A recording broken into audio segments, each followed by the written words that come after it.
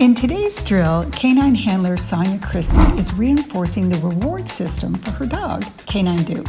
So the first step is her dog is to get in position and Sonya is able to walk away. Duke should not start until the command is given. And as you can see, Duke has this down. He passes with flying colors.